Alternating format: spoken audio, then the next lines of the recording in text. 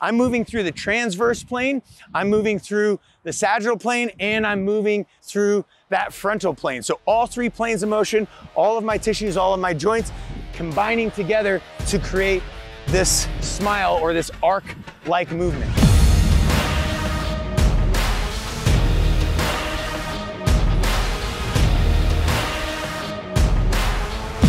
What's going on, guys? Master Coach Aaron Guy, Master Coach of Battle Ropes with LivingFit, also the Education Director, and we're doing, boom, 3 most powerful movements you can do with a battle rope. So how powerful can you be if you're only moving in one plane of motion? I'm gonna say not that powerful. And the reason being, power comes from the sequencing and timing through all of the musculature, all of the tissues, all bound up and rolling into one. Think about when you were at the roller rink as a kid. Maybe you weren't. Maybe I'm a little old and so I was the only kid at the roller rink with my roller skates. But we played this little game called Crack the Whip. And what we did is everybody got online, we grabbed, and everybody skated with their roller skates, right? And the little person on the end of that line, right?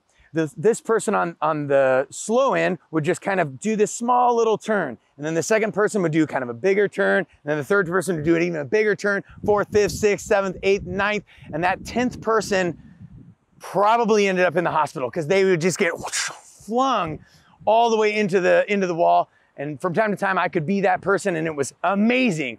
And yeah, so that Crack the Whip is the same concept with these 3 powerful movements. So kind of like your sagittal movement where I've got triple or even quadruple extension that I can use to generate power, but I'm missing a huge component up here and even down my arms, right? To generate more and more momentum, more and more centripetal force to create that massive amount of power. So in order to do the massive amount of power, you need to incorporate all 3 planes of motion and every single joint up the chain, from your toe up to your nose and then down to your, I can't think of something that rhymes with toes and nose, but fingers. Okay, so here I've got the arc, right? So this rainbow is one of the most powerful movements. And the reason being is I've got this rotation that's happening here, right? Just like a fighter's punch, right? Or a soccer person's kick, right? Or a football person's kick, right? Or even like a swimmer, right? I guess it doesn't go to the ground. Or somebody throwing something, right? It's gonna start here at the ground. So I've got axial femoral rotation happening here in my leg. Then from there, it's gonna start transferring up to my hips. And then from my hips, it's gonna transfer through my T-spine. And then from my T-spine, it's gonna transfer through to my shoulder and pec. And then shoulder and pec, it's gonna be elbow, and then even a little bit of the wrist. So if I'm trying to generate power, I'm gonna coil up here and then explode, boom, right? All the way through. So as those things add up, now I'm generating a ton of power output, a ton of force through my entire body to create this arc.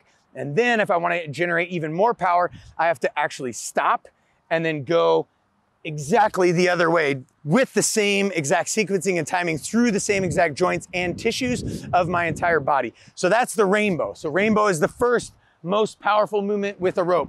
The second most powerful movement with a rope, for the same exact reason, would be the smile. So now I'm gonna create little hooks this way. And so think about it. I'm moving through the transverse plane, I'm moving through the sagittal plane, and I'm moving through that frontal plane. So all 3 planes of motion, all of my tissues, all of my joints combining together to create this smile or this arc-like movement.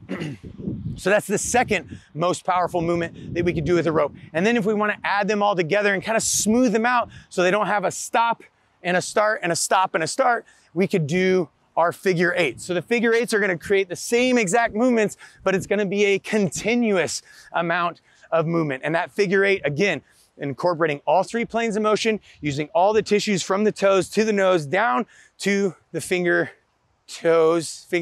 toe. I was trying to rhyme it, it didn't work. So down to the fingertips, right, for my figure 8. So those are the 3 most powerful movements. If you want to generate even more power, check out Building Athleticism with Battle Ropes in LivingFit.